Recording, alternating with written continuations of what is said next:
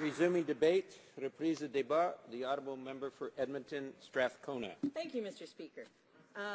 It's my privilege to rise in support of the motion by my colleague, a very sensible one, and by the nature of the issues that have been arising over the last couple of months, I think well overdue. And I would be pleased as well, Mr. Speaker, to be sharing my time with the member from St. John's South, Mount Pearl. It is very clear, Mr. Speaker, that there is a need for an audit by the Auditor General. The government speaks in terms of its enforcement regime. Its surveillance of the Temporary Foreign Workers Program is spot audits commissioned by the companies themselves. Not to throw any credibility questions into independent auditors they might hire, but I think that there's been enough public attention to this that it's time for the Auditor General to come in, who does, as per usual, a fabulous job in auditing federal programs.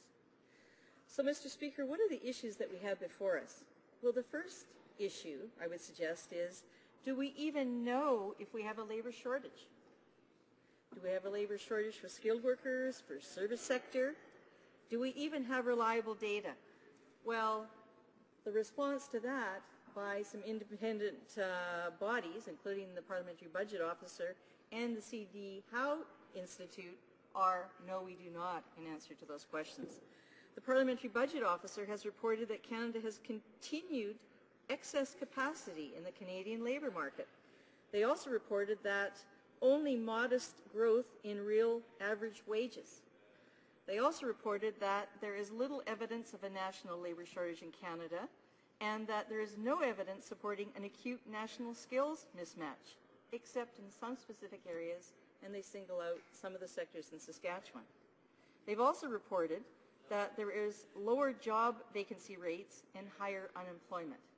So obviously raising some serious issues about how the Temporary Foreign Worker Program is addressing the supply of labour and addressing unemployment in Canada.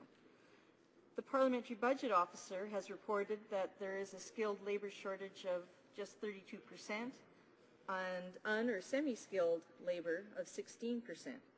The Parliamentary Budget Officer has suggested the higher proportion of temporary foreign workers in the private sector could be putting downward pressure on private sector job vacancy rates and reducing the number of job vacancies. So in other words, actually imperiling the creation of jobs for Canadians, not filling those. Provincial data also suggests no provinces are experiencing acute labour shortages or a skills mismatch related to before the 2008-2005 recession. Well, Mr. Speaker, the C.D. Howe report concurs with the findings of the Parliamentary Budget Officer. They have found that there's little empirical evidence of shortages in many occupations, that the relaxation of conditions to hire temporary foreign workers had the result of rising unemployment in Alberta and British Columbia. The minimal uniform application fee, they suggest, paid by employers to hire temporary foreign workers offers minimal incentives to seek Canadian workers to fill vacancies. They also found that other countries impose substantially higher fees prorated per sector. So in other words, they've identified two problems. One is that you got a across-the-board fee, and if you're dealing with a big sector like the fossil fuel sector, it's probably not a high enough fee to deter the hiring of a temporary foreign worker. Instead, invest in training or to invest in searching for a Canadian employee. To quote Professor Dominique Gross, who was the author of the C.D. Howe report, she states, "A successful program would encourage employers to attract and train domestic workers for jobs that are permanent and that ensure stability of their business activity in the short term. The current Canadian program falls short of these goals." Mr. Speaker, do we have reliable labour and skills data? Well, the Parliamentary Budget Officer and C.D. Howe say no. Statistics Canada now also has said no. Why? Because the government, apparently in its wisdom, provided only sufficient dollars to survey employers on work demographics, skill shortage, hiring of temporary foreign workers, which position hard to fill and why, but no money to analyze the data and thereby inform the Canadian economy where there might be gaps and where we might need to be directing our training dollars, whether we need to give support for mobility, and whether there might be space for temporary foreign workers. Even the minister, Mr. Speaker, has been quoted saying, "We must do a better job of collecting detailed labor market information." Well, the budget was shrunk for such analyses, was cut by almost 30 million, and staff in Statistics Canada cut by over 18%. So we're not going to immediately address this problem. So what information have we gleaned? Has the temporary foreign worker program impacted wages? According to the information obtained by Access to Information, the answer to that is yes in Alberta. Across the board, it's been revealed in the service sector, laborers, restaurants, nurseries, farm workers, hotels, casinos, and gas stations, hundreds of unlawful temporary foreign worker permits were issued by this government at wages below the prevailing wage rate for each of those occupations. That, Mr. Speaker, indicates a pattern of using temporary foreign workers to drive down Canadian wages. This evidence merits broader, independent review by the Auditor General.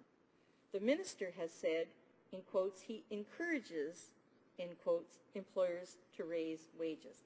Well, Mr. Speaker, I think perhaps the minister has additional powers. He should be going beyond encouraging Canadian employers to employ Canadians or to train them. This evidence suggests that his temporary foreign worker program is having the direct opposite effect. Thirdly, Mr. Speaker, what has been the effect of the temporary foreign worker program on employment by Canadians in the major employment sector, which this government likes to speak of all the time, the oil sands sector? Well, the first accelerated program, which was no LMO required to hire temporary foreign workers in Alberta, was finally ended. But it was replaced with a pilot program, in other words, no LMO required, and has been recently extended. Well, what has that caused? Well, as I have raised in this place on behalf of Canadian workers, in particular the iron workers, at least two major oil sands projects, Husky Energy and Imperial Oil. In the case of Imperial Oil, 65 Canadian iron workers were laid off and replaced by Croatian temporary foreign workers. In the case of Husky Energy, 300 Canadian workers were replaced by temporary foreign workers. In the case of Imperial Oil, I have actually been approached by a number of the workers who have been laid off, who have come to meet with me. One of them is a single mother apprentice. Now, this government talks all the time how it's working hand in glove with major industry to encourage and support apprenticeships. And yet here we have a scenario where a single mother who has gone back to school and is apprenticing was laid off and replaced by a temporary foreign worker. And why is that serious? Because you need that work experience in order to get your ticket.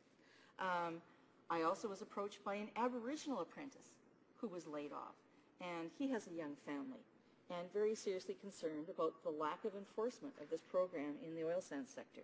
I've also been approached, Mr. Speaker, by steam fitters apprenticing at the Esso heavy oil sector in Cold Lake, where apparently 8 out of 3 of the crew are temporary foreign workers, despite the fact that there are many workers, including Albertans, who would like those jobs. The problem is the sector is moving so fast that the rental rates are skyrocketing. There simply isn't a place for people to stay, whereas we are enabling temporary foreign workers to come over. We pay their travel, and we, in some places, subsidize their housing. I've heard from welders who can't get work, who have been waiting for a year, where jobs are posted and are not taken up. I've heard from an insulator, where 200 jobs were posted and then removed, and they were then told by the company that they were applying for an LMO to fill those jobs. So, Mr. Speaker, where is the oversight? Where is the inspection? Where is the enforcement? Where is the enforcement and compliance strategy? I raised this issue repeatedly with this government. An efficacious regulatory program includes good regulations and rules, an inspector, a fully trained inspectorate who will ensure those rules are enforced, and an enforcement and compliance strategy that sets forth how exactly they're going to ensure that this program is complied with. Well, we are told there is no on-the-ground surveillance program for this sector. So the obvious question is raised. There's a lot of talk about increased penalties. How on earth are they going to assert these penalties when the only time that violations are raised is when workers who are displaced either come to the official opposition or other opposition members or to the media? Thank you, Mr. Speaker. I welcome questions. Questions and comments? Question et commentaires. The honourable member for Winnipeg. The honourable member for Souris Moose Mountain. Thank you, Mr. Speaker. And I've listened to this member, and she started her comments by saying, do we know if we have a labor shortage? And I think the implication is that the program should either be discontinued or not there at all. And I would ask her what she might have to say to the Chambers of Commerce and the various members of the Chamber of Commerce in areas like Souris Moose Mountain, where they are not able to fill position. The one city has over 400 unfilled positions, Estevan over 1,000 and some unfilled position. Places like Moosomin and Saskatchewan that cannot attract people to fill many of the food and service industries that are in dire need of people, and where they would hire anyone that they might want a job in that industry, but they have used those and still can't fill them. There are facilities that have not opened or cannot remain open to the degree that people would like the service, simply because they can't fill those jobs. And to say that we don't know if we have a labor shortage in certain areas of the country, in particular Souris Moose Mountain, it's a very important program, and there are significant shortages. And what would you say to those members? The honourable member for Edmonton Strathcona. Thank you, Mr. Speaker. Well, if the honourable member had listened closely, he would have heard that I not just once but twice mentioned that there may be some exceptions where we need to be emphasizing there may be a need for temporary foreign workers. I mentioned this province of Saskatchewan twice. The bigger question is the government basing its decisions on whether to issue an LMO simply because the company says this is the going rate and this is what we're going to pay our service workers or, say, our oil and gas workers? In the case of Alberta, it's been discovered that, in fact, they have been undercutting salaries, and the government has been inappropriately issuing LMOs and driving down the salaries. So there can be many reasons for a labor shortage. Maybe there aren't appropriate salaries. Maybe there's not appropriate housing and people don't want to relocate. There are a lot of issues, and of course we've raised the issue of a shortage of affordable housing in this country. I think that exactly the issues that the member are raising are exactly what we'd like the Auditor General to take a look at. Where exactly are there labor shortages? Do we have enough data on that? Do we need to be supporting Stats Canada to start actually analyzing this data? Where are the problems with this temporary foreign worker program? Questions and comments? The honourable member for Winnipeg North. Yes, Mr. Speaker, I'd like to pick up on the member's last reference in terms of the Auditor General here in Canada, and just raise it in the sense that because of the abuse that has taken place within the program over the last number of years, that especially given the heightened attention that the issue has been given here in recent months, that there is in fact a general lack of confidence that many Canadians have in terms of the temporary foreign worker program. And one of the ways to resolve, to deal with that particular issue is in fact to turn to a body that Canadians have a deep amount of respect for, that being the Auditor General's office in Canada, and to ask her if she would not agree by having the Auditor General directly involved by reviewing the program and coming up with the recommendations as to how the program can be fixed, if that is indeed the best way of trying to fix this particular problem. The honourable member for Edmonton Strathcona. Thank you, Mr. Speaker.